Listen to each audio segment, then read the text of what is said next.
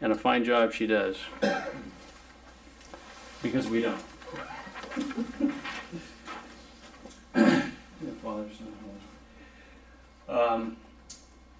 We sit before you, Holy Spirit, conscious of our sinfulness, but aware that we gather in your name.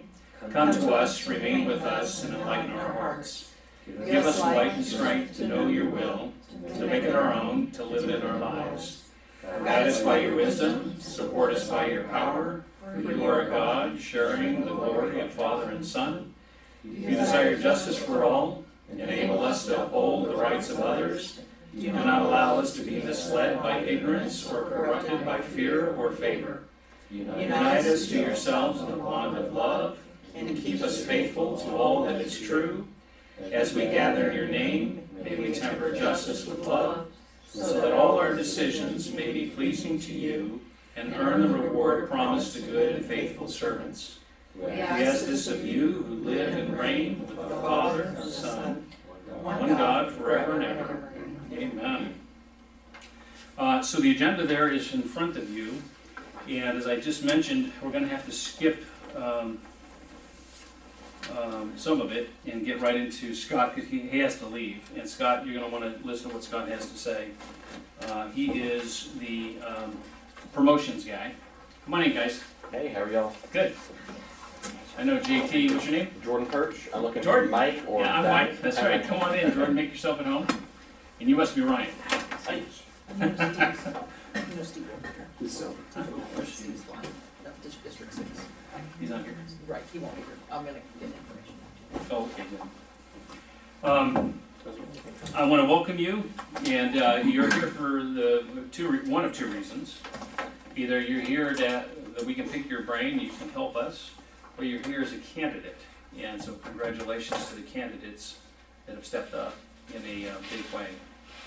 As a matter of fact, let's send this around. The good news is each of you have just one incumbent. That's it. Except for one other has two. Well, one incumbent and one. One incumbent and one, no, just one incumbent. But District 6 has two challengers, right. And we can talk a little bit more about this later. You should all do some research on your opponent. Ione, for instance, your incumbent is married to a man. There's a lot there. So we might be able to. Howdy. Hello. What's your name? Joe Holscher. Joel. Oh, hey. Somebody Welcome. sitting here? Yes. Have at it. Yes. Have at it. Just for you, thanks. Thank you very much. And Joe, nice to meet you. Joe's an attorney. I forgot to mention that Randy's an attorney. Joe, you've run before because we've endorsed you. Yeah. And we had no idea our paths were going to meet again. So you didn't miss anything. I just welcoming everyone. We just did the opening prayer, and congratulations to all the individuals that have discerned to run. And we'll have a lot of resources here for you. Then Wednesday you're going to go to the Northside Independent School District, and I was just mentioning to everyone here, Joe, it'd be good. You're a smart guy, but it'd be good if you don't mention anything about Melissa or Mike Kenneth, your Pattern Von Dolan or San Antonio Family Association at this meeting. And the whole idea behind it is you're pegging yourself. You would literally peg yourself, and the school boards, that guy is an informant, or that guy is a plant, or that guy is a, so you don't want to give that away. You just be silent. Take it all in, learn as much as you possibly can. Michael, you're up against Sandy. Ione, you're up against Omar. Joe, you're up against David. I don't know if you know David or not. Vaguely, The incumbent? in the same neighborhood. Okay, there you go.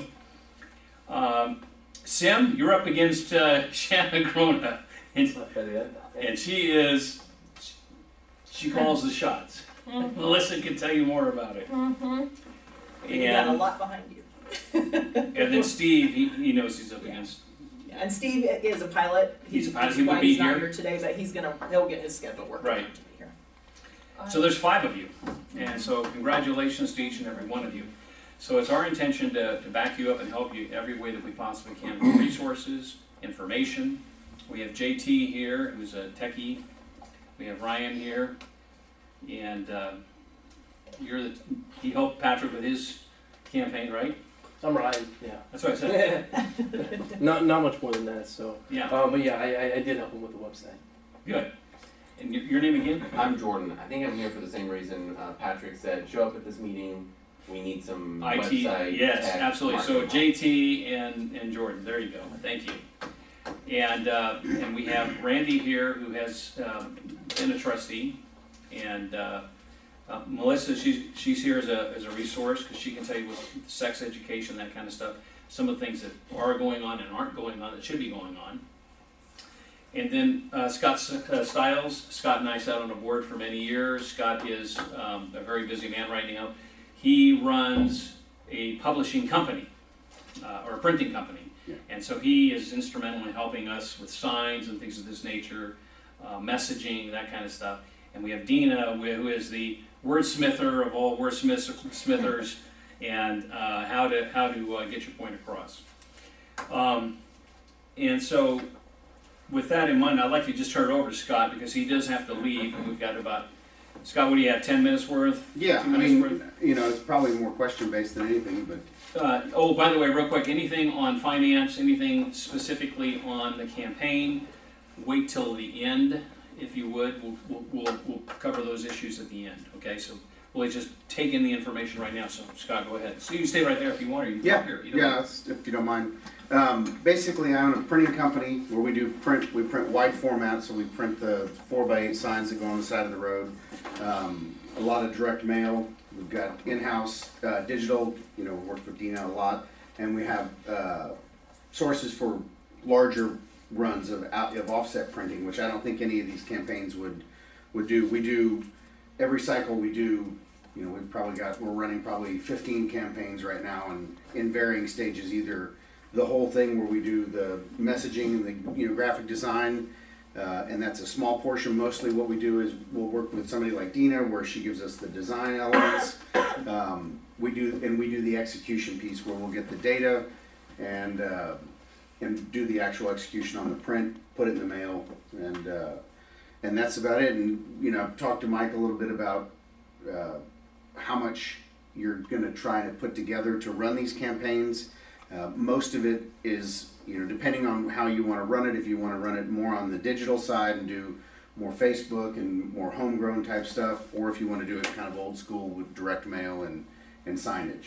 I think the more balanced approach is probably the best. You got to get some signage out there, because if you have no signage, people don't know that you're running, but it will not move the needle. We've seen people spend a lot of money on signs and nothing on direct mail, and it does nothing. That people don't vote based on the signs. People vote based on direct mail and direct contact, either by website, or social media, or old school direct mail. From a cost standpoint, the 4x8s, they cost about $40 a piece to print digitally in the quantities that y'all would probably end up printing, which is 10 or 20, I'm guessing. I don't. Yeah. And then you've got to either have somebody put them out, and there's one guy in town that puts them out who's you've run before. I have, and I had my sign stolen, and So- my sign guy switched teams, and Yeah, it's so all very fun. the guy that puts them out is a guy named Leo, and Leo is he's just a thug. I mean, he's tattoos on his neck, and he's just straight gangster. And he charges $20 to put them out, and he makes sure that they stay up. And if you don't pay Leo, they don't stay up. So you can work it out however you want to. I don't have any affiliation with Leo, but if you're going to kind of do it homegrown and go put them up on a Saturday, they should mostly stay up, but you'll lose some of them because either Leo will be doing signs for one of the competitors, and yours just don't make it up or whatever. But that's a kind of the hairy part of it, the direct mail part of it. So from that standpoint, you're looking at, he charges 20, and just so, 40, $50-$60 per sign. So you're gonna have $600-800. Yeah, $20 each sign. to put up, $20 to put them up. You can go put them up yourself. Yeah, we usually have, Well, if he you had- wanna put it up. Basically, we're paying them not to take them down. Kind of. I mean, I don't. It's just. It's like when you go to Mexico, say, take care of my car, it'll be pristine. If you don't do that, Yeah. you're lucky if your car is there when you get back.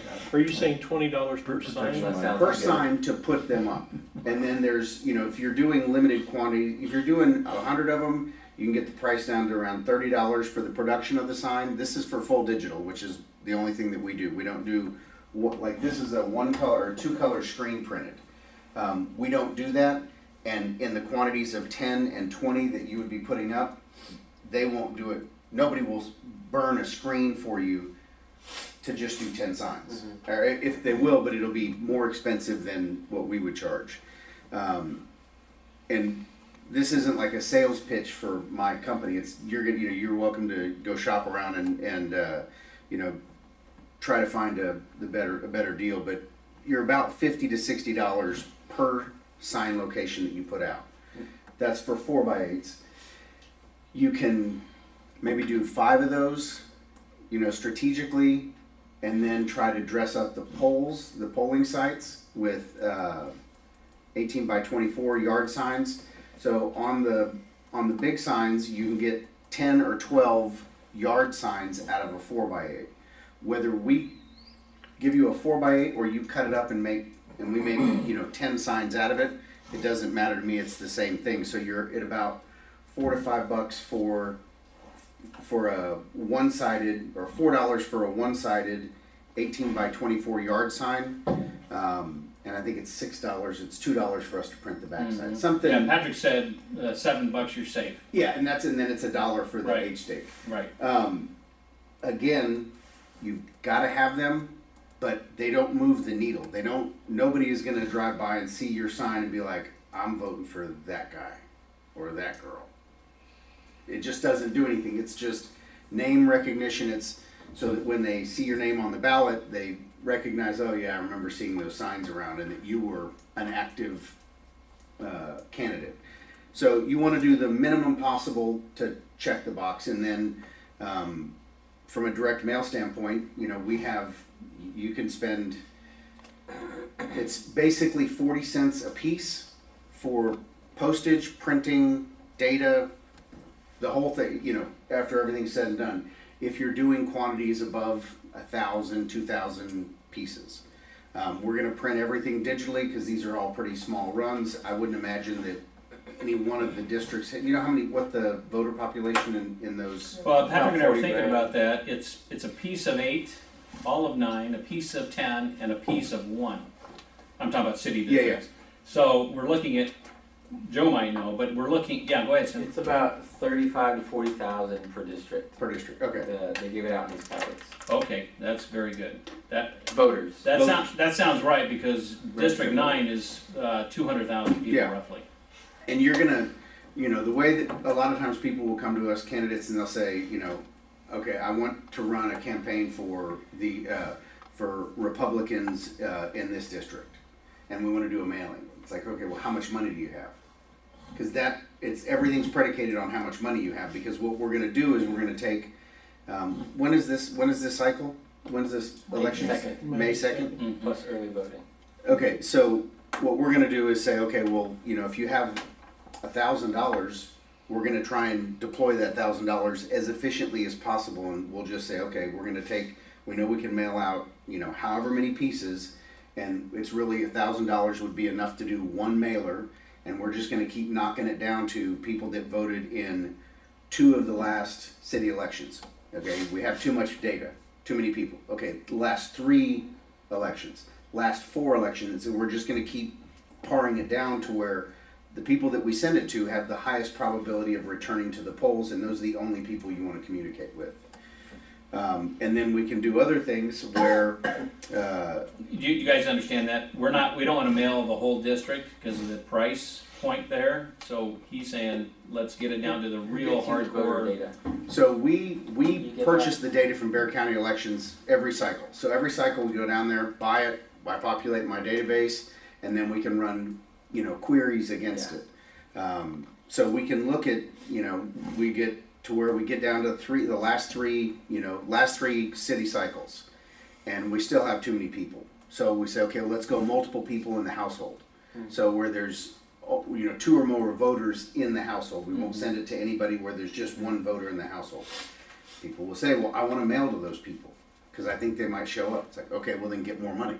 It's not, it just comes down to a function of, we're going to try to get the money that either you raise or that you're putting in yourself, and we're going to try and use it as efficiently as possible so that the people that you're communicating with have the highest likelihood of showing up to the polls. Because what the worst thing to do would be to send something to somebody and they would go, this gal's great, and then they don't go vote. Well, that's what I was gonna say is, you have to remember that voter turnout is usually pretty low. So you're talking about a district that has 35 or 36,000 people in it, but of those who actually vote, you only need to get like 1,000 votes, something like that. I mean, whatever the stat is. So how can you most efficiently reach those 1,000 people? And that's the idea. And really, I mean, in a bigger campaign, we do 3 pieces is kind of the standard play, and the first piece is a fluff piece.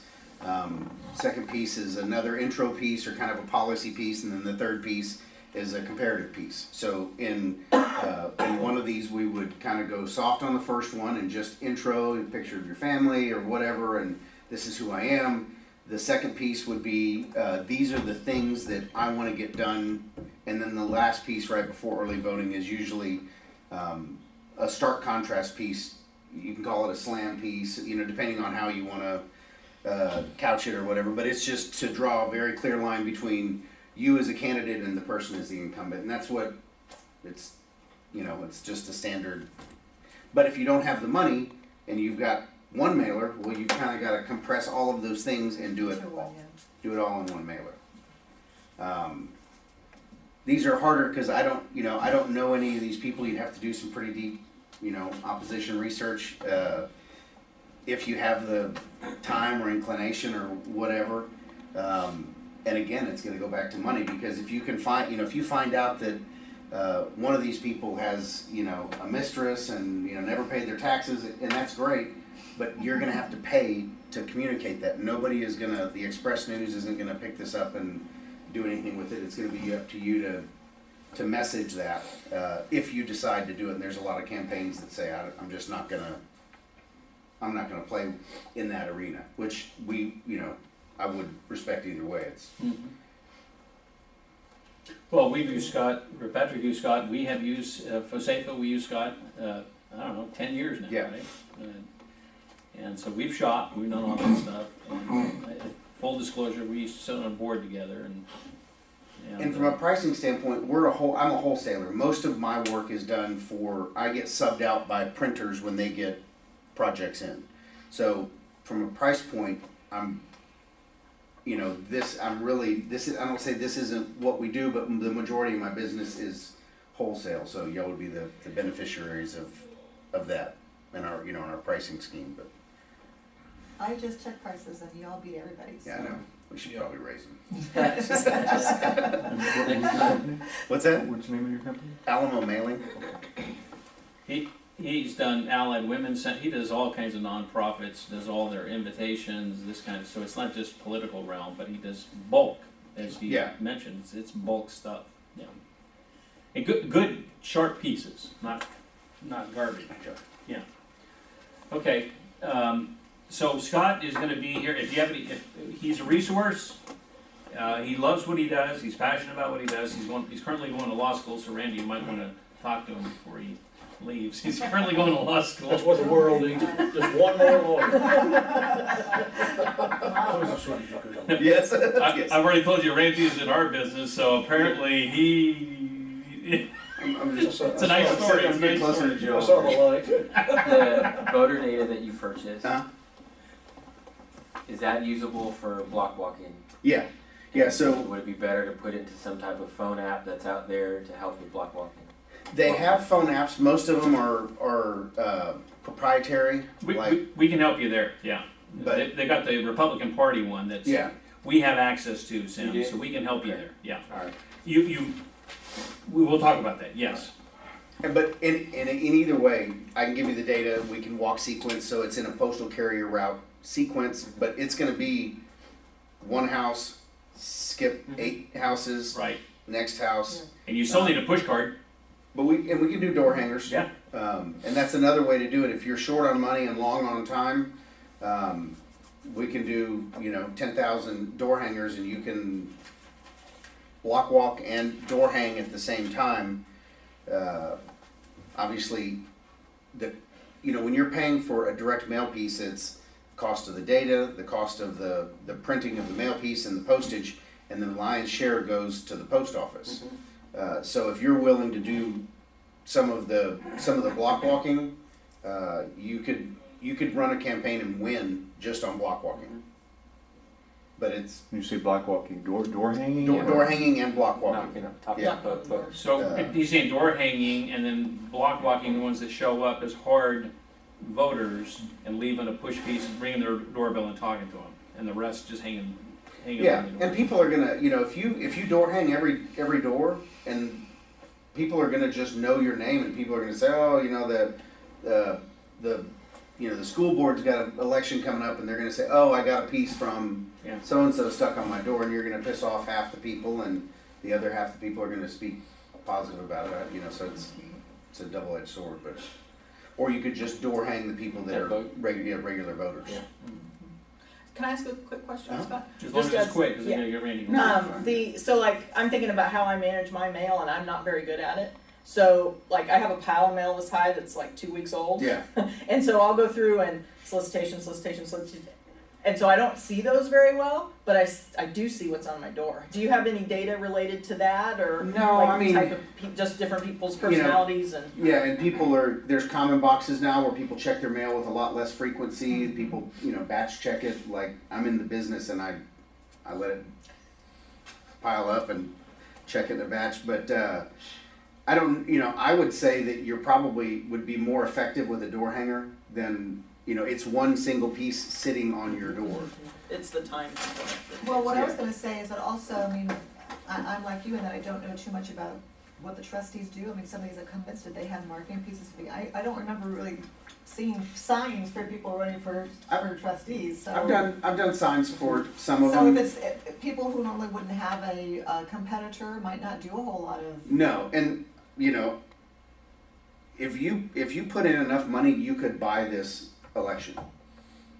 It's just that, it's, the people that, somebody was talking about Shannon Grona, she's got a lot of internal support, Right, but that's a circle of a Yeah. couple hundred people. that's right. And you could buy all the other people that just walk in there and Just they're be a like, server I don't for the know, I've just campaign, seen this guy's name 50 times in my Yeah. mailbox. What size of a campaign is that? like you were, like compared to what you were just talking about? I think if you were to spend 15,000 on a campaign, which may be like, I think you could just whip it. Because you'd have 100 signs out in a pretty small, these are small areas geographically. If you run for county office or, Yeah. you're just, you start talking about Bandera and 1604 and 151. It's just the city is so big where these are pretty Compact. compact areas that you can.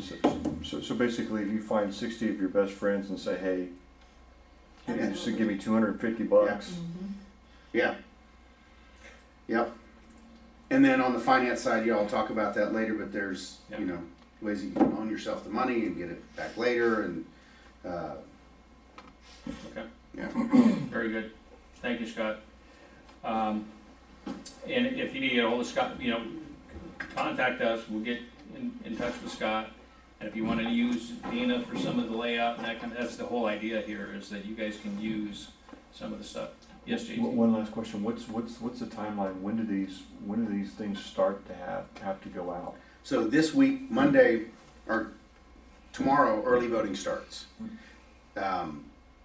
Thursday of last week was the drop dead date. It had to be in the mail by then. He's talking primaries. Primaries. So we had to, before, the week before early voting is gonna be your last piece.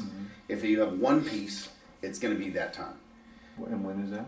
well, whatever May's, April, whatever. April something is that. yeah. April 20th. So when, I mean, so what's the window when you need to start getting stuff out?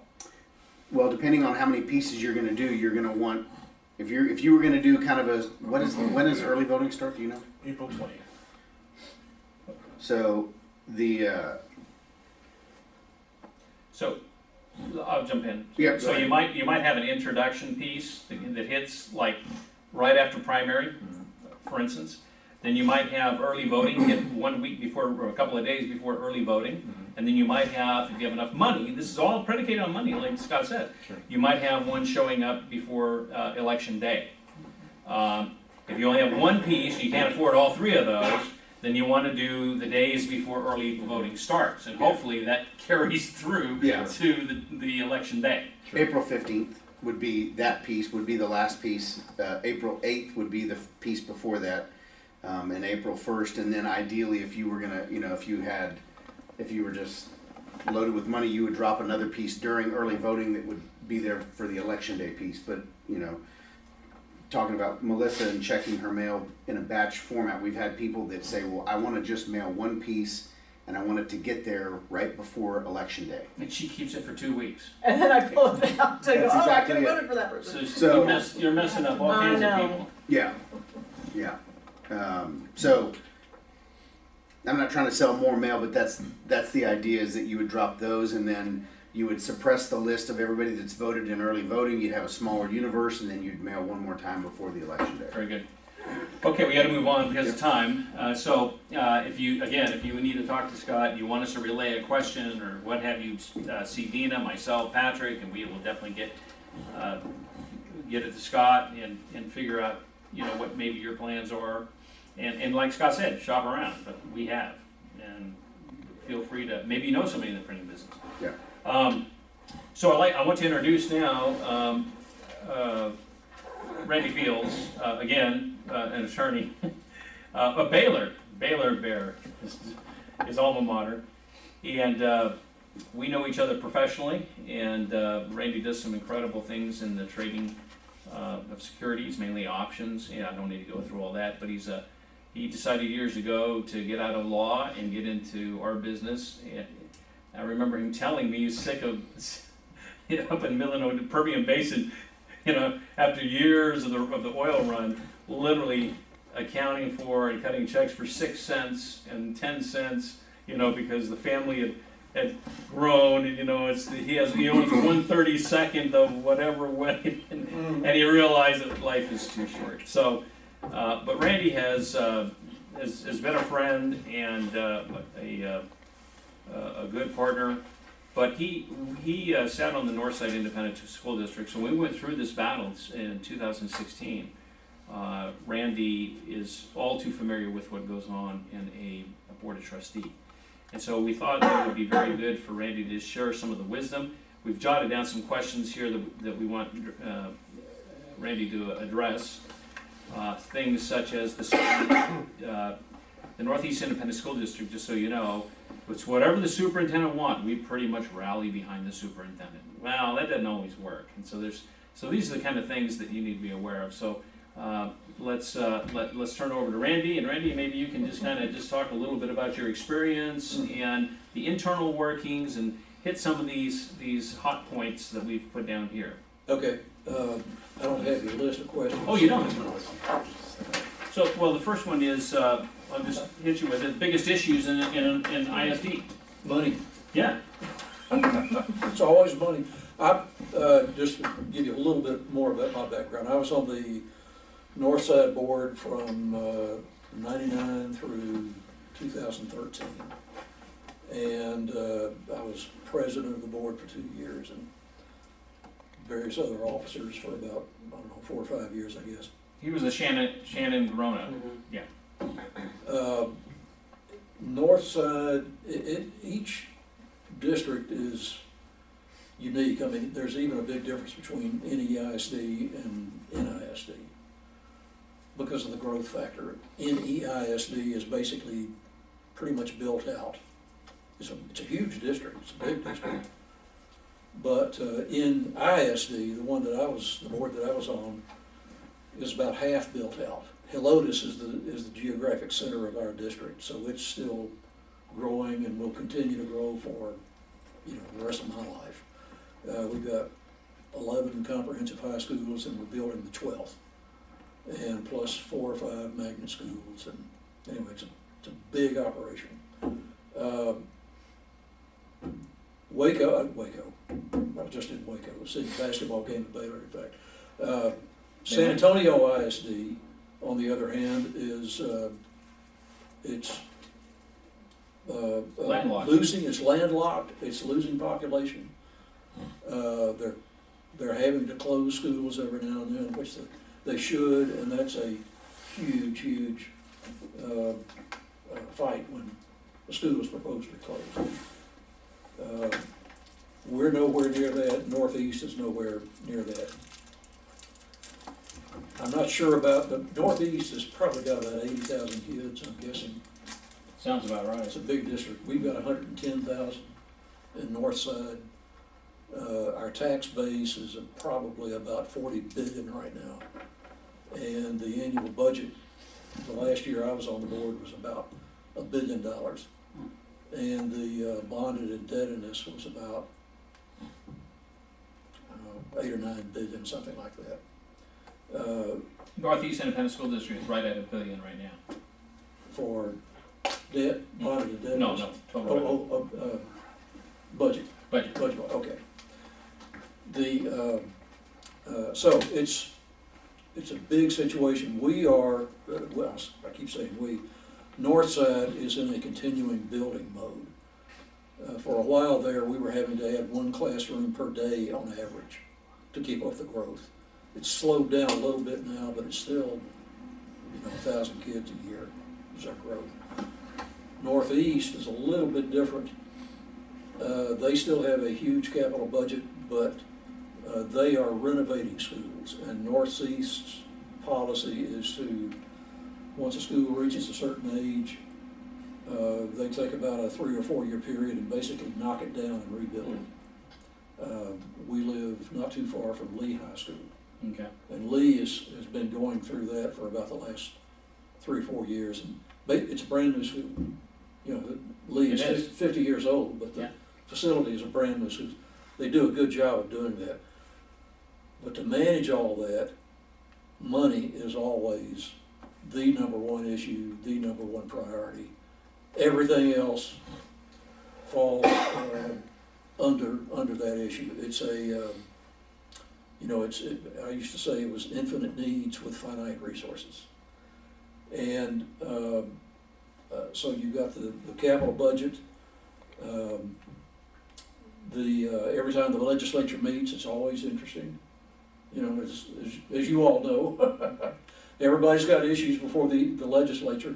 With the public school districts, it's always funding, and the challenge. One of the challenges right now, I think it's a good challenge, is from the charter school districts. The charter schools are popping up.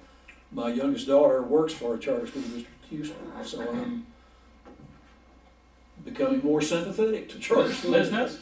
Yeah. I didn't. Yeah, Elizabeth, she works for Yes Prep, Okay. which has about 10,000 students. Yeah. So those are growing, and that's cut down on the student growth per year for at least Northside and I think North. What do they lose? Also. Like $17,000 per student? No, it's not. What is it? No, the average state payout is like, it used to be $5,000 or $6,000 per student. Okay. So the charter district has to come up with additional money to meet that. Okay. To meet the state, what it costs per student over and above the state allotment. Okay. And the public school districts have property tax, ad valorem tax, that we make up the difference between what the state gives us and what we need.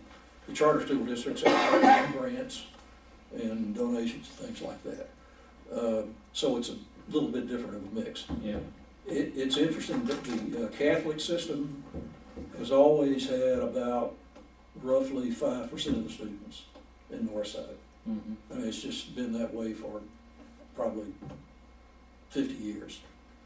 And so now, as the number of students in the district grow, the Catholic system will also grow. We look at the Catholic system as, we're glad they're there. Because it takes some of the pressure off of the public district. But it all boils down to dollars and cents, and that's what drives everything. Let's talk a little bit about the agenda.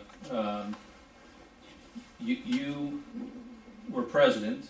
Did you, if the superintendent comes in, look, I want to do this, did you just automatically say, whatever you want, superintendent? I mean, how did the dynamics No, work it there? didn't quite work that way.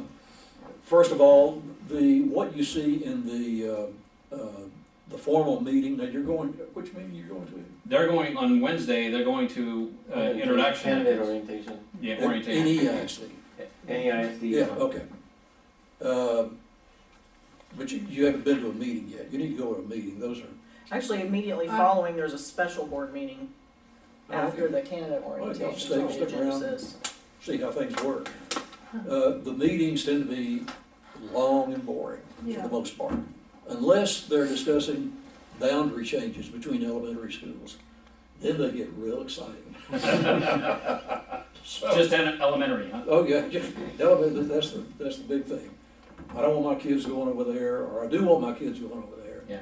It's amazing. But no, the decision process, and I'm sure Northeast is the same way we were, takes place really at the committee level. There we had, I don't know, 8 or 10 standing committees, academics, facilities, athletics, and then we had a budget and finance committee, of which I wound up chairing for 4 or 5 years. And so the detailed presentations and the consensus building is done at the committee level. By the time it gets to the open board meeting, it's either a done deal or you will never see it because it didn't reach the light of day. Yeah. Now, if the superintendent comes in and says, well, I want to do this and I want to do that, there are lots of questions. And, what's the impact on various things from starting with the budget? What's the impact on academics for this particular decision? What's the view of this going to be in the public, for our constituents? And I heard you mention SexEd a while ago. That's always an exciting discussion too. Mhm. And To your credit, Northside Independent School District is the only one that has a decent sex ed step. The rest of them have all fallen to the Planned Parenthood sex ed. And North has not, Northside has not. As best as I can tell. Mhm. Is that well, not lined I'm up? glad to hear that Yeah. you say that, because that would come up not even once a year, but once every couple of years to Mhm. review this, or we get a report, and usually, at the committee level, and there'd be some minor adjustments, minor recommendations. But that's where the decision process takes place. Can you explain the committees? Who makes up the committees? The board president, at least our system was, the board president will appoint the committees, and then that will be approved by the board. And so is it employees on the committees? No. No? Just board members. Just board members on the Yeah. committee. So like 2 or 3 of the Right. board members might be on this committee. Exactly. In fact, it's got to be 3 or less. Now, there will be staff that will not be members of the committee, but will have input. Like when I was in charge of the finance committee, there would be 4 or 5 finance staff people there, and we'd have outside consultants come in and talk to us about bond issues or whatever. But the committee itself would only have 3. So you're saying that even though you may have a board of trustees of 6 people, or 7, you have one person who's responsible for selecting or appointing committee members. Yeah, well, but it's an open process, and that when I was president of the board, I would poll, okay, you were on this committee last year, you want to stay on? Mm-hmm. You wanna rotate off? Mhm. Who else would like to be on this? I mean, give me your preferences. Mhm. And then I would come up with a list, and it would be presented at an open board meeting and voted on. So where does that pool of people come from? I mean, Oh, it's the board members. so the board members get to say, hey, here's a list Oh, of 10 yeah. people, okay. No, well, okay, no, you're saying two different things here. These are board committees, so it's only only a trustee can be a voting member of that committee. See what I'm saying? Oh, I got it, I see what you're saying. And then so- finance, so you might the board- pick 3 for finance. Got it, and- so the board of trustees are in different committees? Yes. Okay, got it, Yeah. I see what you're saying. Cannot have more than 3 board members on a particular committee though, And because some of the board Open members- Meetings Act. Yep. Once you have a majority of the board at any one committee, you run the risk Open Meetings Act. of voting on something when you shouldn't be, Mhm. and it can be a criminal violation of Yeah. the law, so Yeah. we gotta be very, very careful about that. In your experience, when the committee decided on something and then it went to the overall board, did the overall board just always support the committee, or was there like good conversation about what they were recommending? Oh, there's or- usually good, it depends on what it is, of course. But from the finance standpoint, Northside has had a bond issue, now I think we're doing it every 4 years. And so anytime a bond issue is recommended by a committee, then that's gonna be, discussed. There's gonna be a lot of discussion about that, and about the size of the bond, and what's gonna be, and what are the projects in there, so there's gonna be a lot of discussion about that. On the other hand, there's one committee I never served on, and I always threatened Mhm. whoever the president was, if you ever put me on that committee, I'm gonna quit. And that was the building committee, Oh, because gosh. they discussed colors. And the rule I had was, don't ever ask me about color, because I don't care. I just don't care. But there were some board members that really enjoyed being on that committee. And that was a lot of detailed work that very seldom ever got discussed. I mean, it was, here's the recommendation, proposal. Yeah. So Randy, she's saying that a lot of the votes are 7-0, the unanimous votes. And So so is there a besides lot the of unanimous committee vote, work that is 99% of not it. controversial, I guess? A lot of that's not controversial, or is there just support? No, a lot for the of it is not controversial, some of it is, at the committee level. Oh, absolutely, yeah. But a board member, in theory, should be able to, he doesn't have to go along with the committee recommendation if he No, oh, doesn't no. think it's in the best interest. Nope. So if we have 7-8 years of every single vote is 7-0, that as a community doesn't feel very good. Like everything's always Well, being decided by a small group of people. And no Again, one's- by the time it gets to the open board, it's either gonna be, everybody's gonna feel pretty good about it, or it will have died in the committee. No And never theatrics. reach the open board. Yeah, no theatrics to speak of. How can that, Right. how does that happen, Randy, if there's only 3 on a committee? How do the other 4 members learn about what's going on We to where talk- they could We support? talk about it. So do any of those conversations violate Open No. Meeting Act? or As is it long as it's one-on-one, it's two-on-one? not a majority Haha, okay. sitting down at the same time, and discussing school business. That's a meeting, if you do that. You can email back and forth, that's not a meeting? You gotta be careful about that. You Okay. gotta be very careful about that. They'll train us on that, right? Pardon? They'll train us on that? Oh, absolutely. Oh, yeah, it's a big deal. Sim's an attorney, so he might be asking Okay. questions. Well, in fact, when we, once a year, we usually attended the Texas Association of School Boards meeting, Mhm. annual meeting. And we would always go out to dinner a couple of times, the board and the superintendent and some of the deputy superintendents. And we have to be very careful to not discuss school business at that meeting, because you got the full board there. And if you had a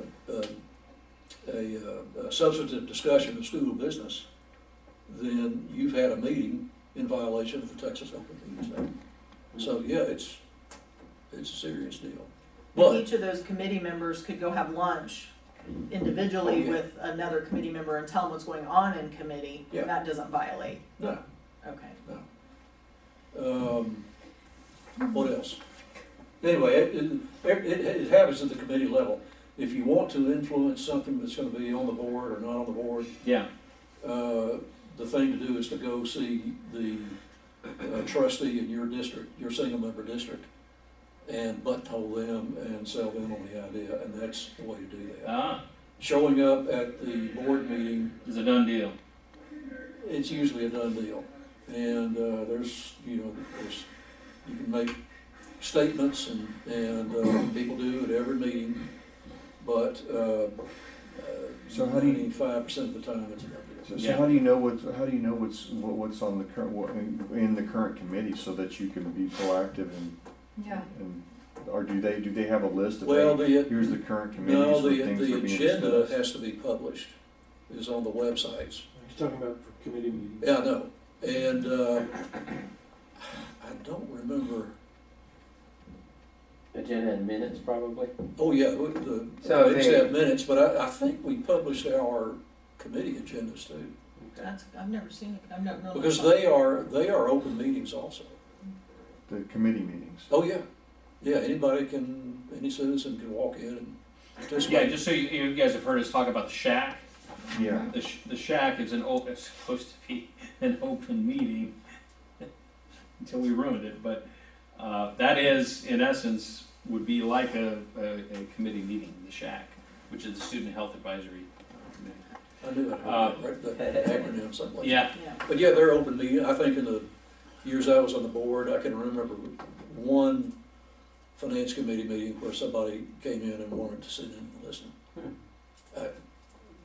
Normally, nobody does. So I'm sure that, in thinking back on it, that an agenda is published and a notice that, this committee's meeting. we have to move on. So here's what I'd ask you to do is get me any questions you might have, and then I can call Randy or Patrick, and we can email him, and he's willing to help any way that he possibly can. And I mean, anything specific that you think about. But Randy's a resource, and I want to thank him publicly for helping us out here, Randy. Sure. And we really think we have a good shot at changing the Northeast Independent School District. It's been going south pretty fast, at least in the SexEd and some other things area.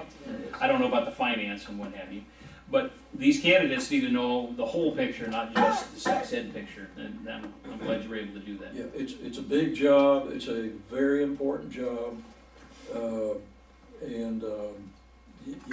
would say congratulations for willing to take that on. But yes, sir.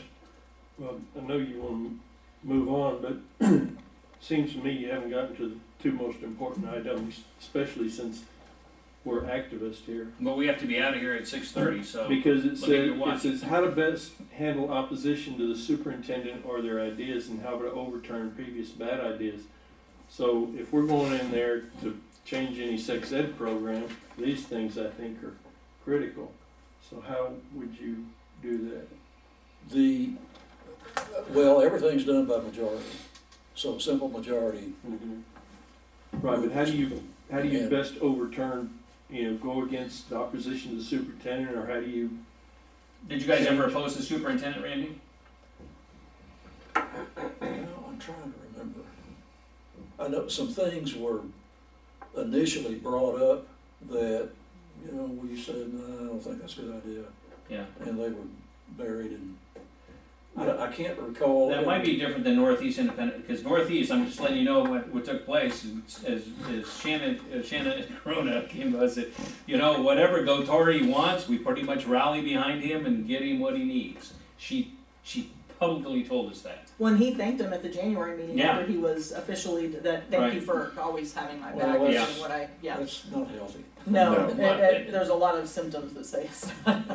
But the simple thing is majority rules, and if you've got a majority on the board and you want to get something done, then unless it's illegal,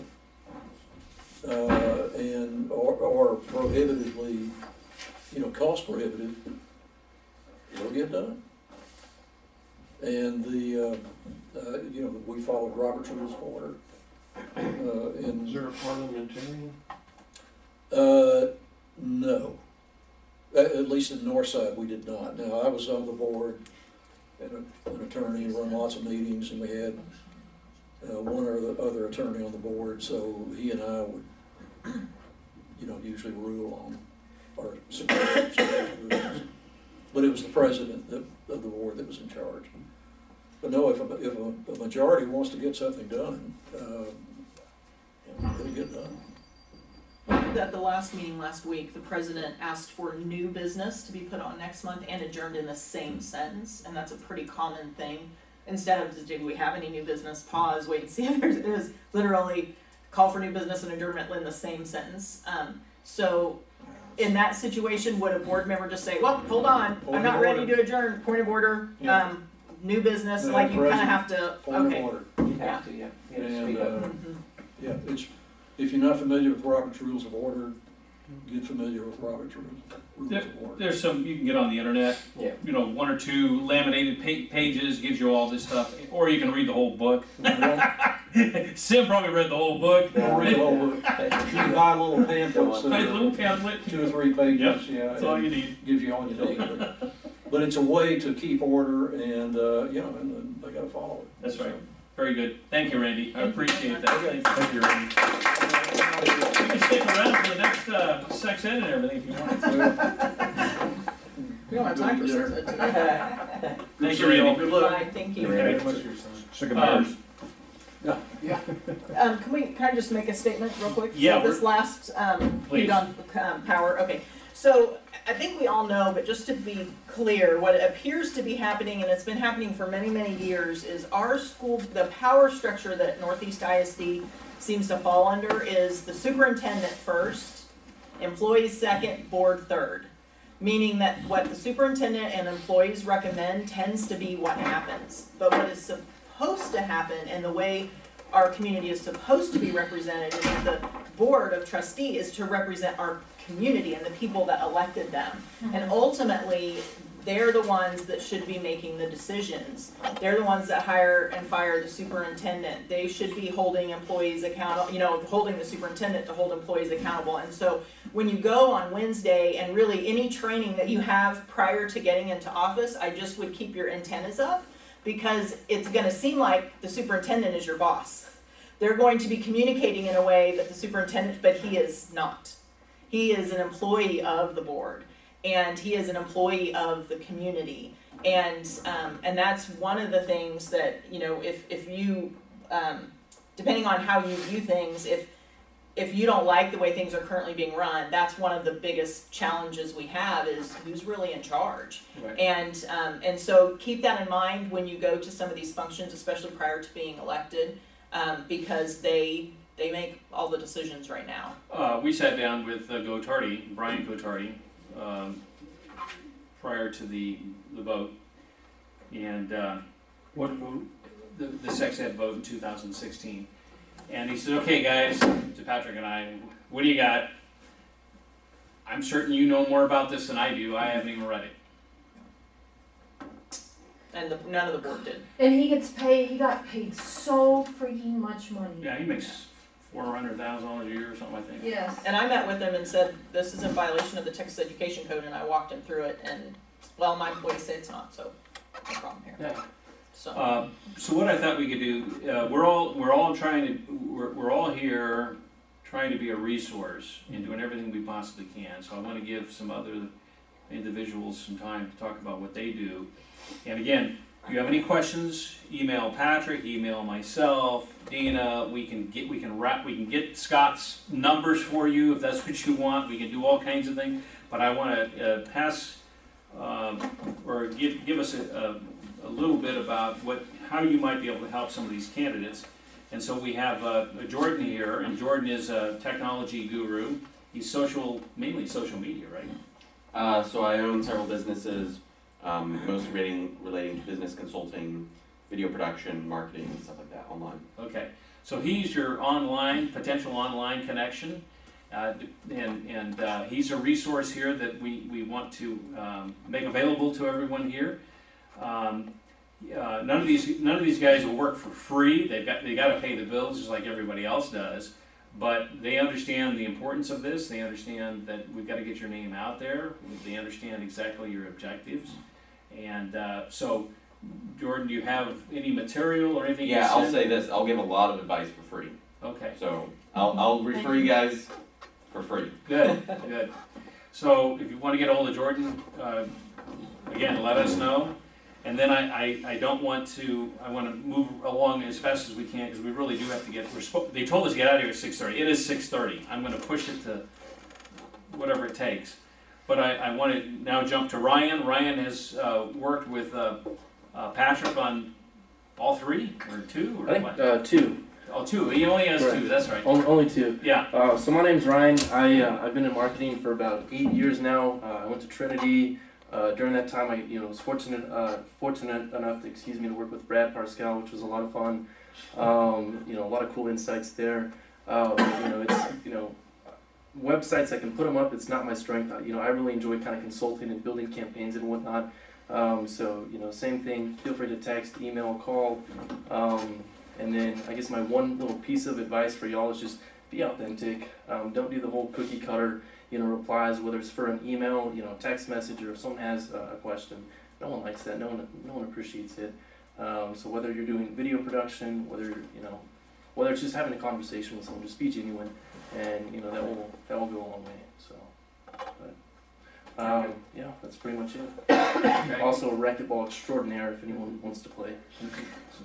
I have a good friend that plays serious racquetball. Do you know him, Carlos Ramirez, by chance? I'm not on the serious level. Oh,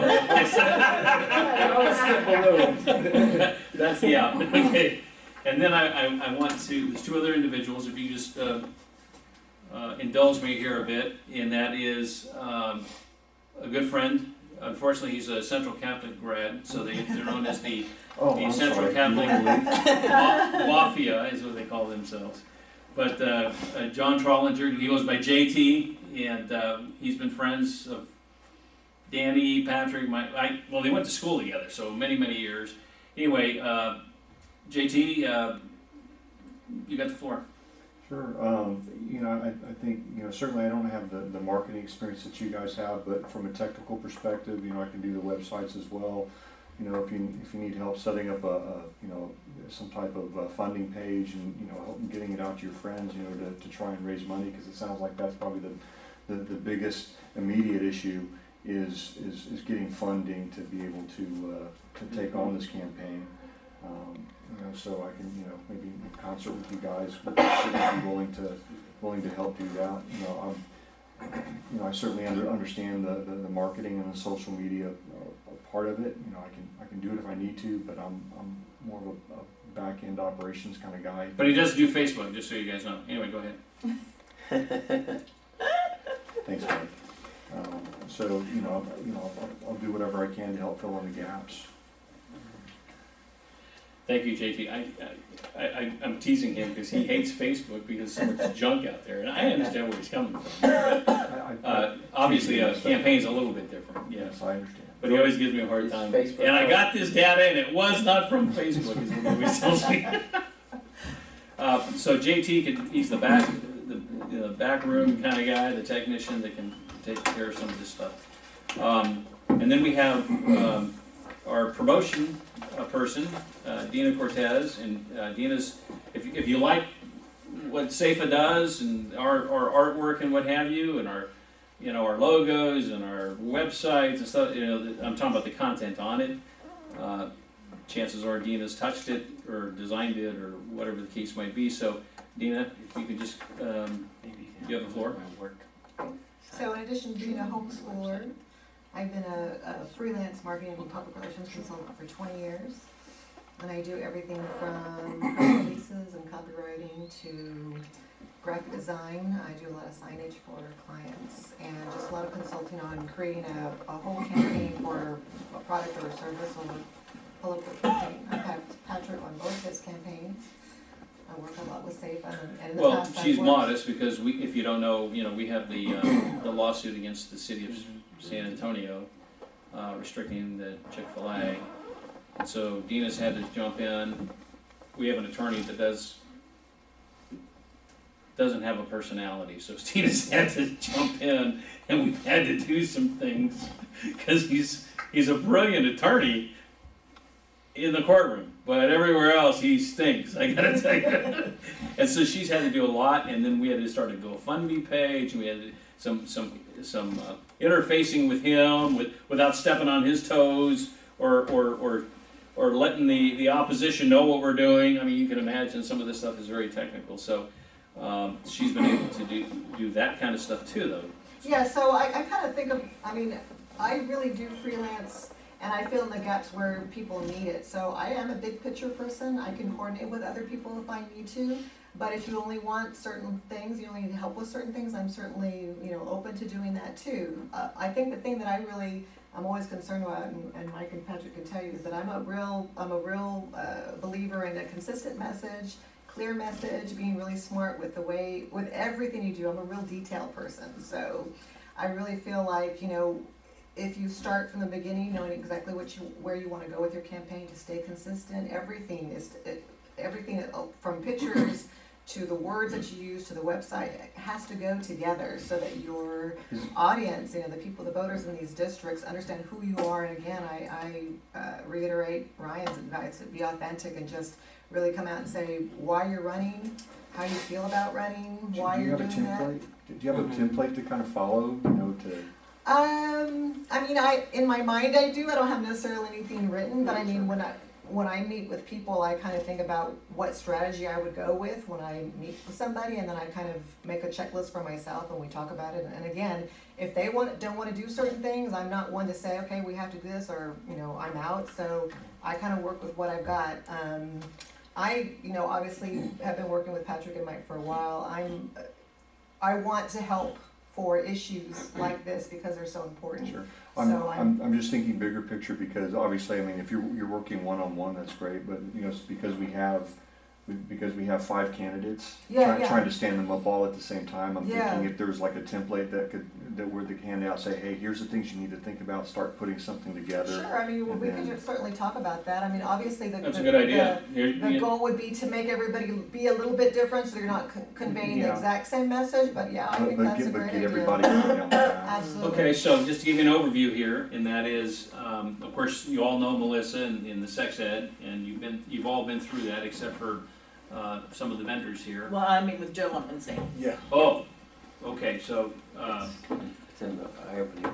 yeah, so Sam, it'll wake you up, right? Yeah. I mean, it'll, And I'm also probably learned a lot about parent rights in general. So not from a lawyer standpoint, but how the system is not working for parents. So if you have anybody that you come across that has a complaint or a grievance, I would say, feel free to send them in my direction.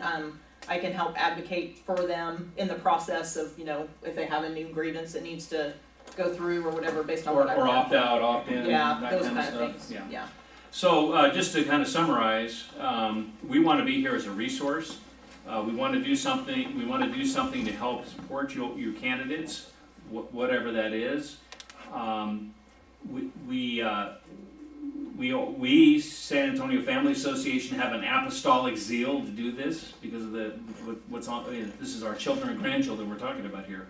But just to give you an overview, so we have resources like Randy, we have resources like Melissa, of course, Patrick and myself, and so you get together with Jordan and you do a cool video, for instance, a well-shot video. You get it over to Ryan, and he does, the putting it up on the website or whatever the case might be, and get the exposure, that type of thing. JT makes certain that your Facebook connects with your connects with your Funny Bone, connects with whatever else. And if there's a broken, so you'll use more of the technical. And I forgot Dina, so we take the video, we go to Dina, we wordsmith it, and make sure the message is nice, crisp, and clean, as you put it. And then back to Ryan, so I missed you there, sorry.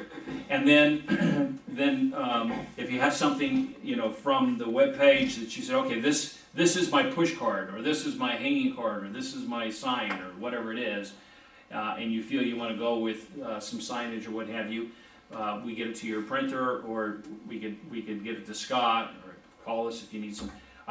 Scott's not here, but I'm here to tell you, Scott, she'll tell you.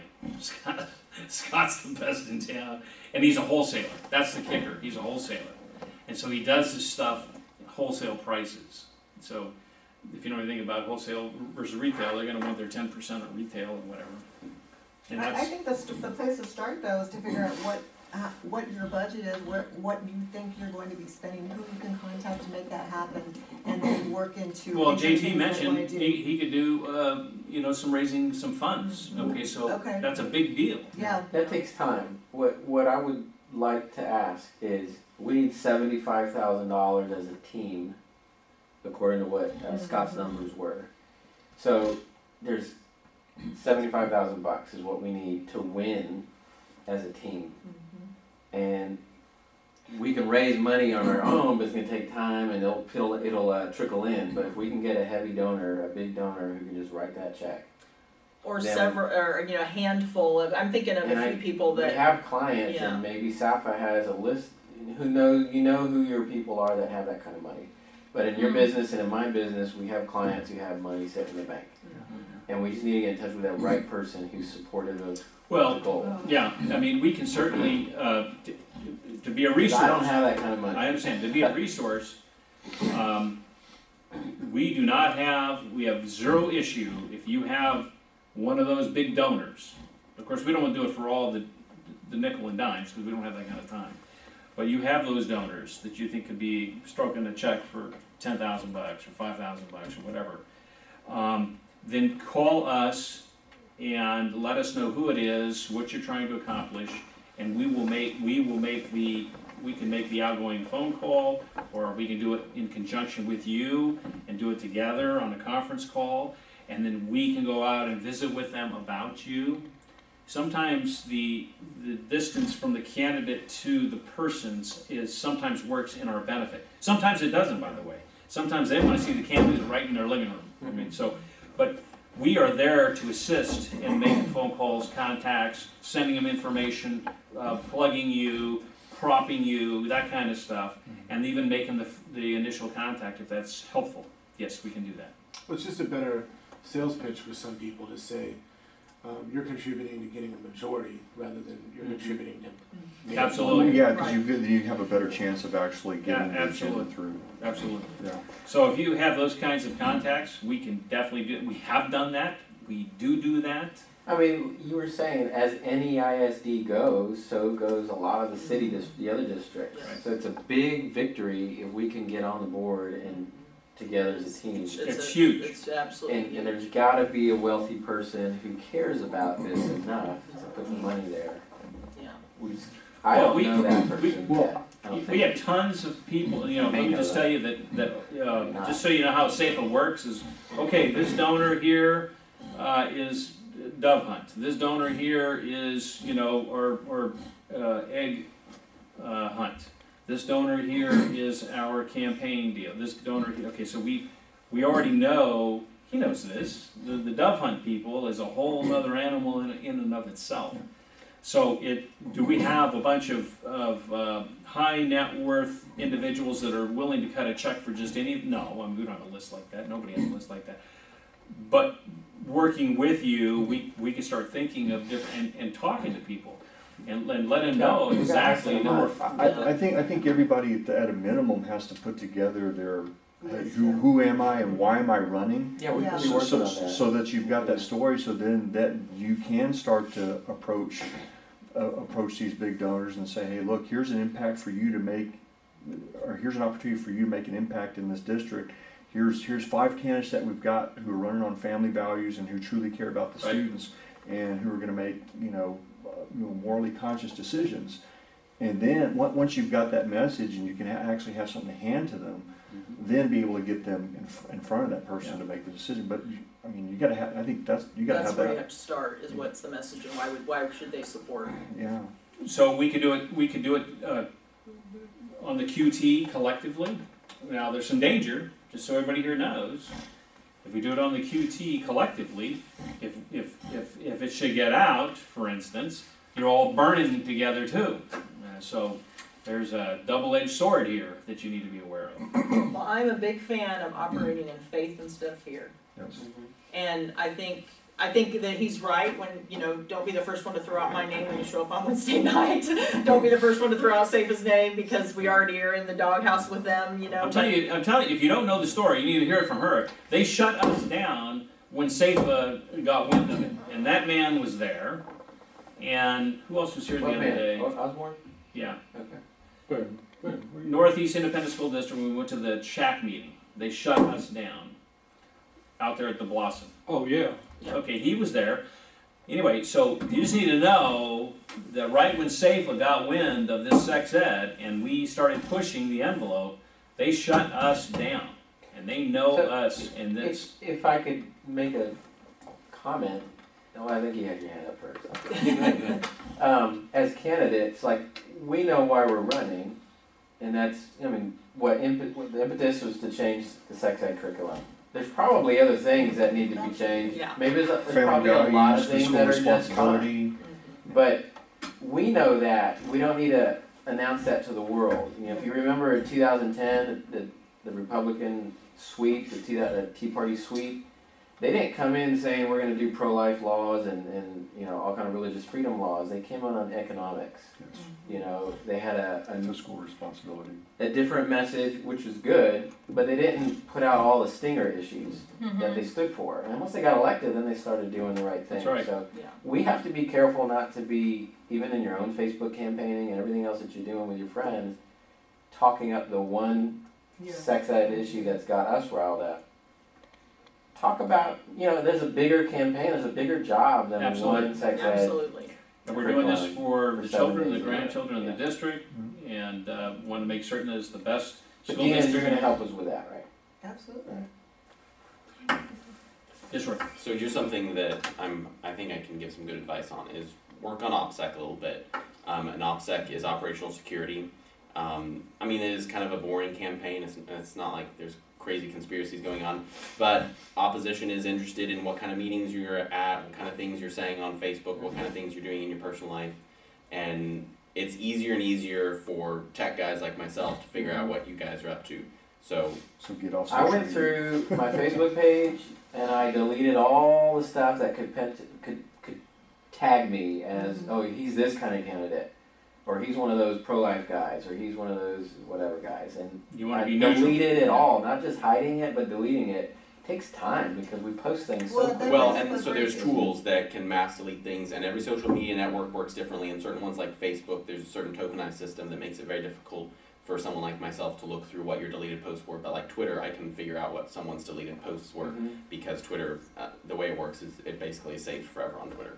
Well, I don't have Twitter. I would encourage you guys, if you have Facebook, go back and look at your timeline and your history. Because the first thing I do is I look at somebody's Facebook page. I'll look at Google and name. And What really, are they it's not about? even just Facebook. If you just do a general search on Yeah. your name, Yeah. there may be What's coming judgments up? in your past, things that you Oh did yeah, as a there's all teen. kinds of sites out there that'll bring up So, stuff. that's a good place to start. I also know certain Clean it up. credit sites will Today. have all kinds of information about you.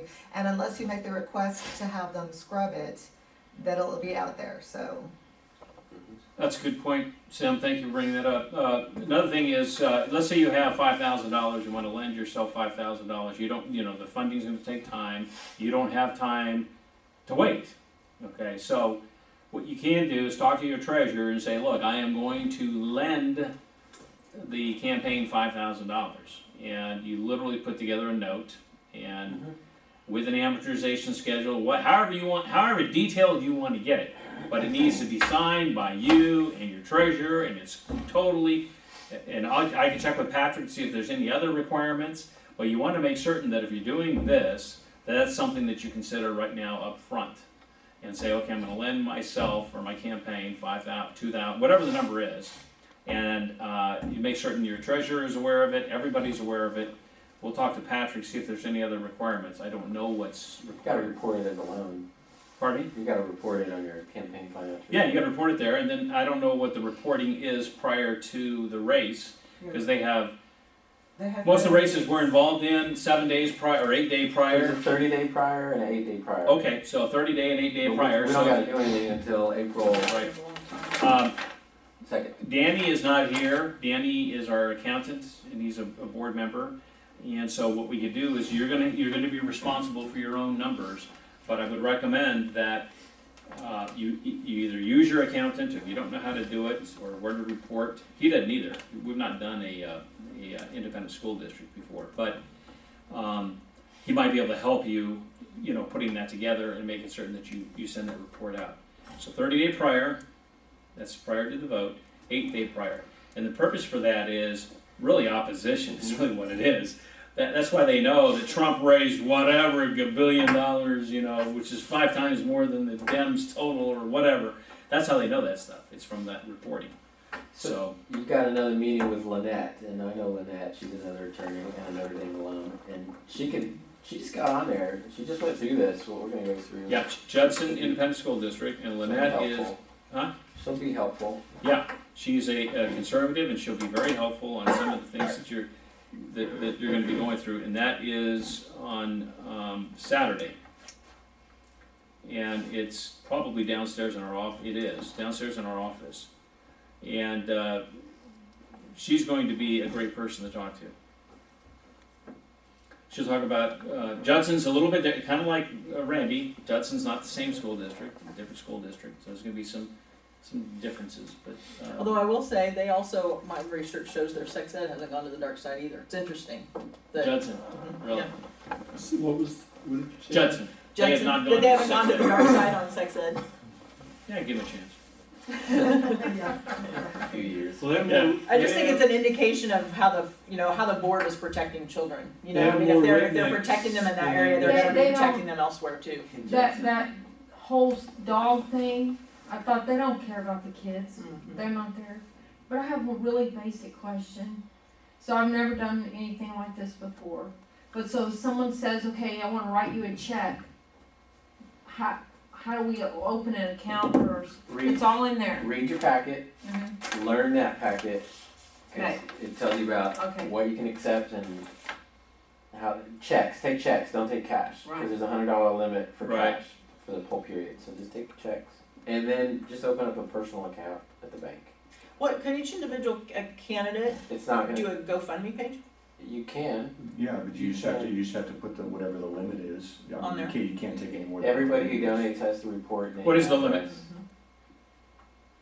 limit? Per donor. I don't believe there is a Yeah, limit. There is a limit for But I don't have PACs that packet. and union, you can't take union money or lobby money. So you could have one person You come got in that. and do a GoFundMe. Even $50,000, one person can do that. We just gotta give their name and address and maybe their occupation. I don't know that. Everything that I've ever Yeah. worked on has a limit. I don't know how that works. Well, and the reason, what I'm It's in thinking the here is, papers. kind of along Sim's idea of, $75,000 to lift all 5 School candidates to a district, point we're not that, filed. we can make this happen. Well, If we had individual GoFundMe pages that the candidates could send out to their friends, who then send out to their friends, who then out, we could set it up that as one, we could think about the best way to, they're supporting you, so then do you point them to help this candidate too, or, like, how do we then, this person's. Well, you don't wanna be them coordinated, No, because you don't. everybody. Yeah. no, I think the multi. But I'm thinking there's some version of, not coordinating what is what I mean, but like a way to get out to figure out who those donors, are. I through think the- you have to take a multi-pronged approach. I mean, as individuals, you guys need to get a GoFundMe page set up. You need to identify the folks that you're gonna send Well, out. just so you know, GoFundMe, if there's another way of doing it. Well, yeah, there is. There's plenty. GoFundMe is 3%. No, I understand. There's, Type page, like a type. 3? What was it, 3 or Oh, it's 8? 8, yeah. 8%. Okay. yeah. GoFundMe was 8% of anything we raised. I'm using that as an example. Yeah. So bottom line is everybody needs to get an individual page set up. They need to identify who the individuals are. So like I said, if you got 60 friends and you can get them each to give $250, boom, you're there at 15,000. Yeah. Okay, so everybody needs to get that going. Then everybody needs to get their, get their pieces put together. What are they running on? And then identify the big goal. We need to be working these in parallel, Exactly. because, if you sit there and do them in serial, we're never gonna get there. No. What you should be doing this first week is literally picking up the phone and calling everybody that you know and say, look, you need to know. It's gonna be published soon, okay, so you need to know I'm running. And let me tell you why I'm running. I'm running because The children deserve the best, or whatever messaging that you and Dina and whatever put together. I want to make a difference.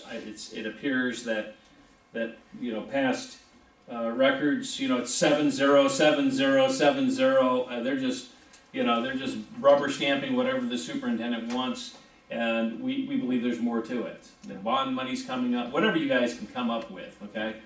And so we're reaching out to everyone we know. I am reaching out to everyone I know, and I was on the hopes that you could.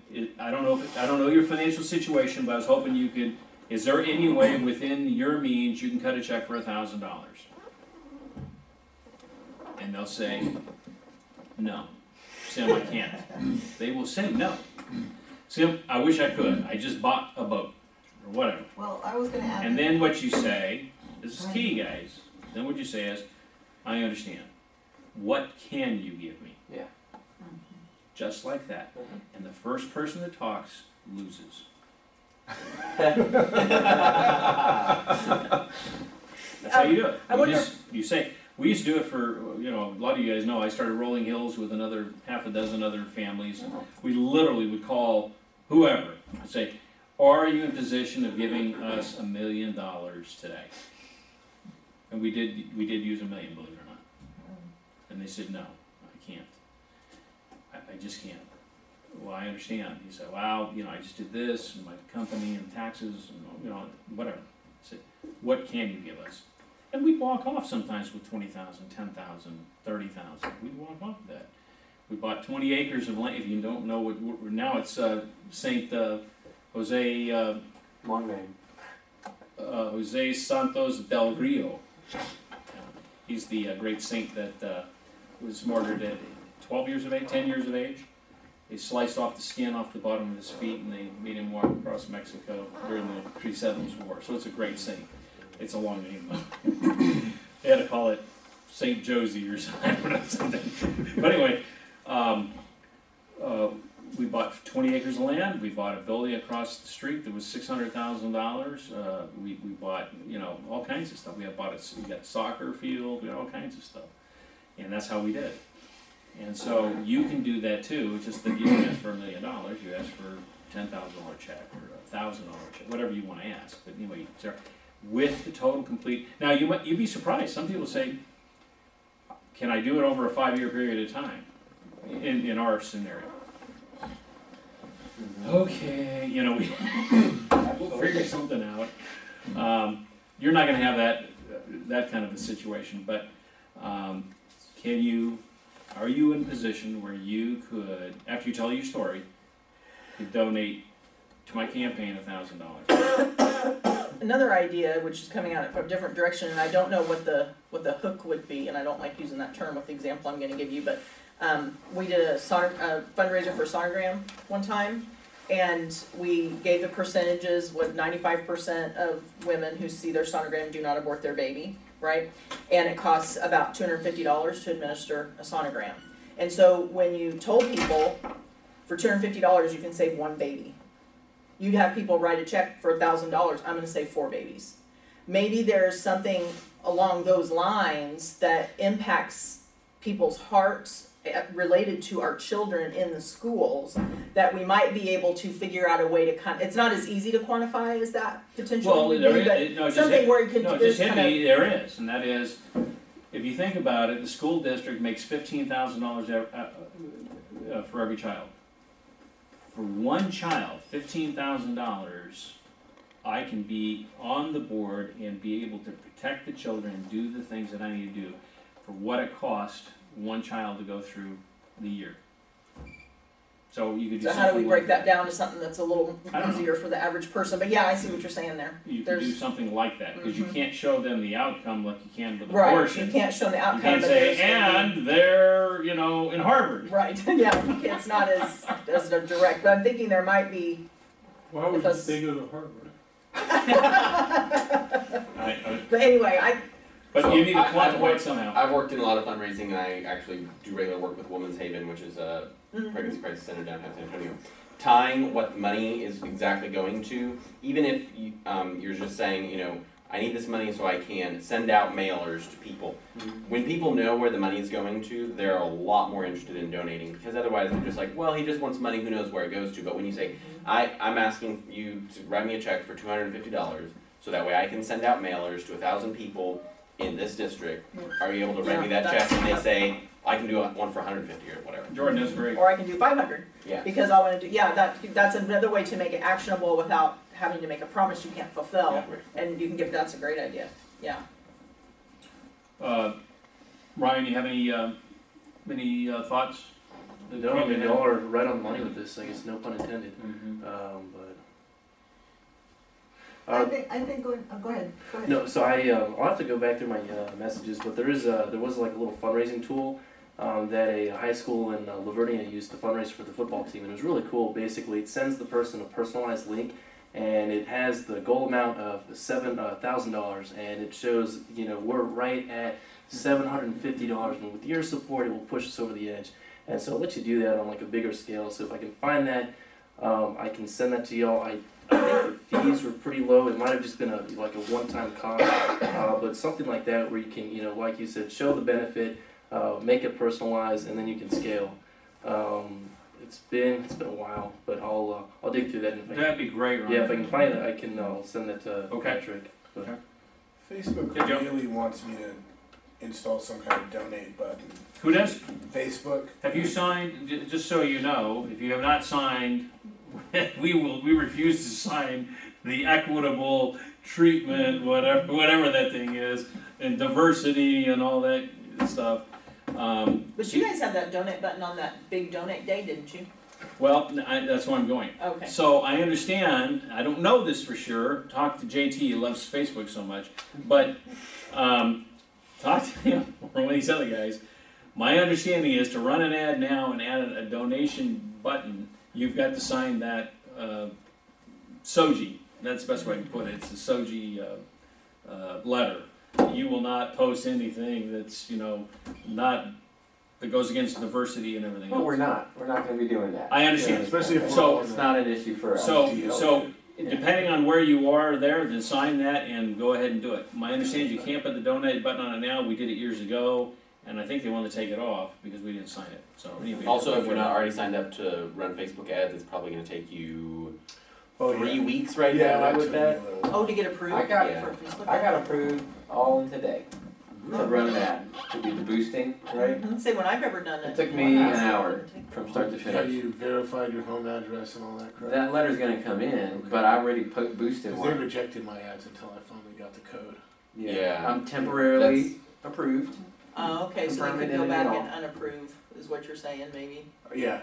Until you get something in, or? Yeah, it took me a few tries actually. They've definitely changed it since. So do it as soon as possible, at least get approved for, is what So you're they saying. will allow people to donate. Well, now they're pushing it on me, but before they wouldn't, and they were rejecting the ads that I was putting together, even though they were suggesting, here's the ad you should run, and I would go through all the process. And at the end, they would say, you're rejected for violating our advertiser policies, because you haven't put the code in yet. And then once I got the code, there was like another phase you have to go through. Jordan, Ryan, JT, did they start a hashtag? Hashtag I like Mike, that kind of thing? Well, Or, I think they need, across the board, they need a hashtag, a domain name. Okay. Obviously if they have a Facebook site already. Is the website going to have a big impact on this shorter timeline? I mean, It's kind of like one of the check boxes that guy was talking about, that you just kind of have to have it. Yeah, where you have your presence, where if they want to go learn more about you. But you gotta think about your resource, your time. And you're a lawyer, I'm a lawyer, how much time do we have? And people can Google your name and see your Facebook page. Yeah, I was gonna say. Because you some can make of it the social searchable on media all thing the is other much search more- engines. Yeah. well, and let's not forget what Jordan said, and that is a video. So if you don't have Video's time, cool. if you do not have time to sit there and write, not that anybody's going to read it anyway, but if you don't have time to write this CV that you put together, whatever, while you're the perfect candidate, hey, here's your guy. Spend 10 minutes, do a video, slap it everywhere. You could tweet the video. You could. You all Specifically Facebook. Well, Facebook does really well with videos, not so much other social media sites. And the web page doesn't need to be elaborate. Most people when they go to a page anyways, they want to, hey, why am I here? quick bullet points, why am I doing, and then, donate here button. Is that something you can volunteer to help with? That doesn't take much. Yeah. Sorry To to do put you on the one spot, thing. but I think That's that, I okay. think some of our candidates could use some help and just that very, very basic. But there's a cost with domain and there's a cost with the software. Yeah, well, the domain you have to get, And surely we could do even just a basic like Wix, or what is it? I mean, I don't know Wix, Yeah, but just there- some basic free yeah, thing to yeah. get through 90 Well, days. Usually what you do is the sites where you get your domain name, they provide a web hosting that comes with it. Mhm. So, yeah, we can look at that. I mean, there's a lot of different options out there, but. Maybe you and I can talk about how we can help. Yeah, but y'all are right on the money. Like what you guys are doing is you're building a cake, and you have all your different ingredients. So you want your signs for your top of the funnel or awareness. You want your website because guess what? The day of the election, everyone's going to Google. They're going to do the research, and that's probably the only time they're ever going to go to your website. So like you said, single page. Videos, excellent idea, and then just like FAQ, issue 1, 2 to 3 sentences, question 2, 2 to 3 sentences, really simple, sweet, it should load extremely fast, and then I think if you do something like that, you're going to maximize your, return on time spent, and then money spent too, so. So I can certainly help you guys, get to the site, get the domain name, set up the web page. I mean, to that point, you guys are going to have to provide the content that's going to go on there. Work with George to do the video. We can try and find a good, inexpensive donation site. To take the money. Most of the sites that I've seen are in between 3 and 4.9%. And then per transaction cost. But. Well, we getting back to the donors, we will have certain donors we're gonna reach out to and talk about our objective here. But, you should not wait for that. I'm just telling you, even though you and I and all of us, and Sim, you're all, we're all committed here. This is, you're not the egg in the frying pan. Right now, you are the bacon. You are totally committed, okay? Don't wait on anyone. Start making phone calls today and say, look, I want to let you know firsthand before you hear it anywhere else, I am running for Northeast Independent School District. And here's why. They have a $1 billion budget. Our kids are not getting smarter. Throwing more money at the kids doesn't make them smarter. We have broken things inside, and I believe that I can make a difference, and I think I make a difference in this area or this area, whatever, you guys have thought about this, and get that nice, clean, crisp message out there, and say, and then pose the question right on the phone, or in person. In person might even be better. And just say, because there's something about in person, when I say, can you cut me a check for $1,000 so that I can meet my objectives? I'm trying to get 15,000. 15 of you guys, can you cut me a check? Can you afford, or are you in a position to cut me a check for $1,000? Sim, I wish I could. I own it. I wish I could, but I can't. I just bought a boat or whatever. What can you give me? And no kidding, he or she will say, probably $250, maybe $500. Who knows? But here's what they're not going to say. Sim, I'm not going to give you a dime. They're not going to say that. That's all I know. One thing you could say to me as a parent that's frustrated with my school district is, how much do you think you can support me with so that you'll want to keep your children in Northeast ISD? I mean, that's the decision I'm faced with right now, regardless of where we get moved, is I am praying every day about whether or not I can leave my 8th grader in the school system because his soul is at risk. And how much might I pay to make sure that that can happen? I mean, think of my alternative is $8,000, $9,000, $10,000 a year per kid someplace else. But if I knew that I could help support 5 really strong candidates, or one of the 5, that would make a difference to me, especially knowing your values and knowing what you stand for. And so there might be some people that think of it that way. I think a lot of people are discerning what's next, and you put yourself or your kids on the charter school list. You're gonna, like last year, my kid was 84 for 8th grade at one campus on the wait list. Another campus 54. He wasn't getting in. So. Even though parents aren't speaking up, I'm finding that parents are getting fed up. and they are choosing to go elsewhere. And so if those kind of conversations might help bring in somebody too. And I might add this, that like the SexEd deal that has got us all some real passion.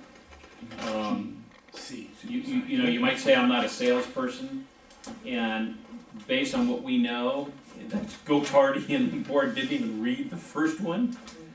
That let's say that you're able to get on the board, it's simple education with your peers. It's really what it is. And as you were blown away with the material, they'll be blown away with the material. So we're not looking for fast-talking salespeople to convince the whole board. Folks, they're just in the dark. They didn't even read it. And all they need is somebody with a little bit of knowledge of this stuff. And other things too, not just this, but just, hey, have you looked at this thing? This isn't what you might think it is. Well, just ask questions. And ask questions. So kind of like Moses, right? He goes, Moses said, I'm not a well-spoken man. I can't do that, God. And God said, do it anyway. I'll be there with you. Don't worry about it. And so we shouldn't be overly concerned about having candid conversations with our peers on the board. It's really not that big of a deal. It's not. You just show them what you know. And they'll be flabbergasted like you are. So real quick, I noticed that there's 2 candidates who are here, who are running for District 6 that aren't here. So Steve is, he's a pilot, he's gone today, but he is very, very, very like-minded, you guys will love him, he'll be there on Wednesday night. Dylan Percy, we learned about today at 4 o'clock, when I got the email from Northeast ISD saying, here are the people that are signed up to run. And so I wrote on here that he appears to be a lawyer, and he graduated from St. Mary's University in 2016, that was what I was able to turn before I jumped in the car. So we don't know a whole lot about him. He might be like-minded. He might be like-minded. We don't know, so there's some research we need to do there. But the interesting thing is 3 of these positions, District 1, District 3, well actually all of them, 3, 4, and 5, if you guys weren't running, these would be totally uncontested races. Right. Wow. And just think about the effort that went into making sure we had candidates for these districts. Look at the effort that was put in to keep it quiet. Yeah. On their part. Yeah, exactly. So they're not contested. And so, the fact that, Joe is a whole Holy Spirit gift in and of himself when it came to praying for all of this. I'll have to share this with you on Wednesday. But the one thing I want to encourage you to do, because the Holy Spirit is working big time. Amen. And there's a reason that we have 5 seats here, that we have a huge opportunity. I firmly believe the Holy Spirit's going to help deliver us the money. The Holy Spirit's going to help deliver us the vote. So I want to encourage you, get up every morning and pray and put your day in the hands of the Holy Spirit and listen. If he says, call so-and-so, if you really don't want to, just do it anyway. Yeah, don't forget to ask, because if you don't ask, Exactly. that's part of it. Yeah, but having that conversation and really listening, I think I could write a book on the Holy Spirit experiences over the last 2 weeks, just with this. And we started fighting this 2 years ago, long and then time we met ago. Melissa, a year after that, or shortly after that, and then if you don't know, we took the SexEd to Austin on the road, and we did a legislative briefing in the Capitol, just so you know, and she was there, were you there? It was packed. Yeah, it was. It was packed. There's You're just talking a couple hundred people, Yeah. legislators and their staff. It was packed. Yeah, there's a lot of fertile ground that is. Did you guys see the new ballot for the Republican Party that just came out? Did you see it? No. Okay, so the plank that's in there that says that parents have the right to make the last decision on their kids' sex education was because SAFA and others, I'm talking about Debbie and what have you, we all went down there to the Republican convention here in San Antonio a year and a half ago, and so you guys, you're familiar with planks and platforms, right? Yeah. Okay, so this became the platform. So it all bubbled up to where the platform, and so now platform, if it's approved, people vote on it, and I'm talking about the Republicans, then that means that becomes a major platform in the Republican Party in the state of Texas, and essentially says just about everything we're going to talk about with kids and sex ed. Now it's a platform. So it's not a plank, it's the Mama Hoochie platform. So pray that goes good too, because that's in the works, believe it or not, at the same election. Or no, it's a primary, I take that back, it's the primary. So it's going to already be done. Okay, well that's good though. It's going to already be done. We'll know the results there. Okay.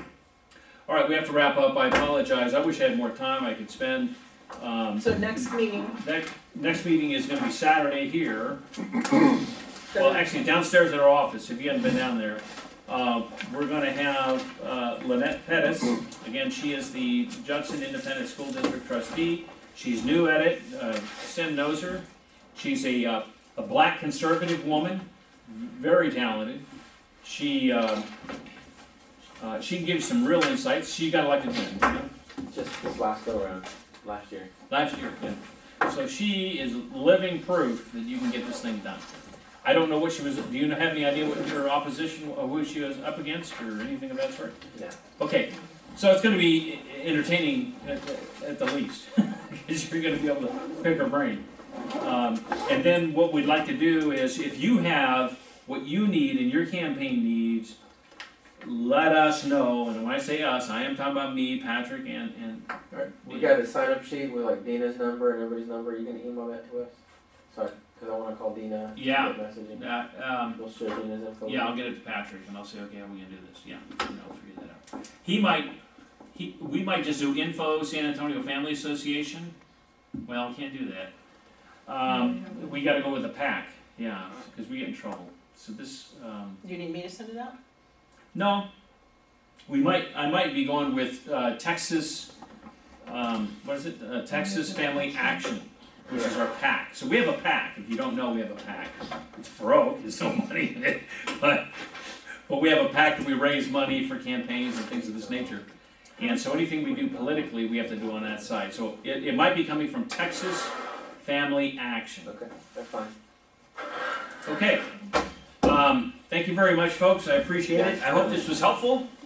And One issue yes, Mike. that you might want to think about when formulating your position paper is this recent suicide.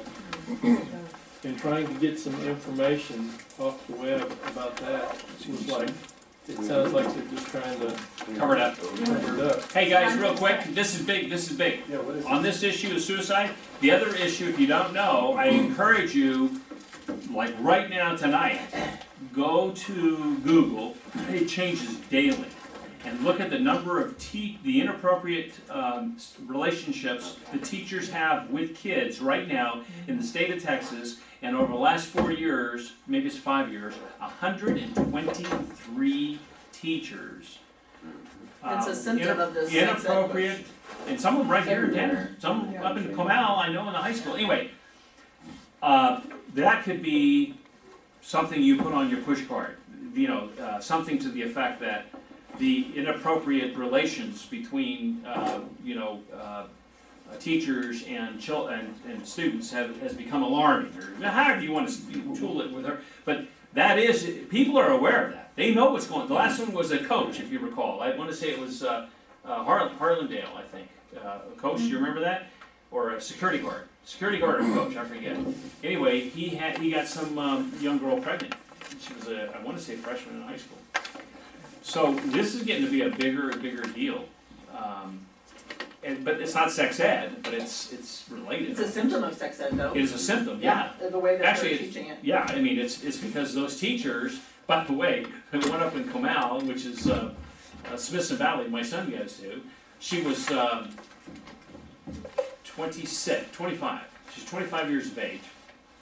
And she was having sex with boys at school. And my son had to talk. I had to talk with him. He said, well, how did this happen? I said, well, it's pretty simple. The sex ed curriculum was there 10 years ago, or 10 years prior to you when she was in high school. And right here in San Antonio, and what do you think's gonna happen? And so the planned promiscuity is working. It's even working for the teachers, if you think about it. So anyway, those are some hot items. The way they're trying to cover up this suicide is definitely another one. Was that I didn't know what It was at Reagan High School. Some kid was bullied. They went to the teachers, complained about it, and now they're saying, we were never told.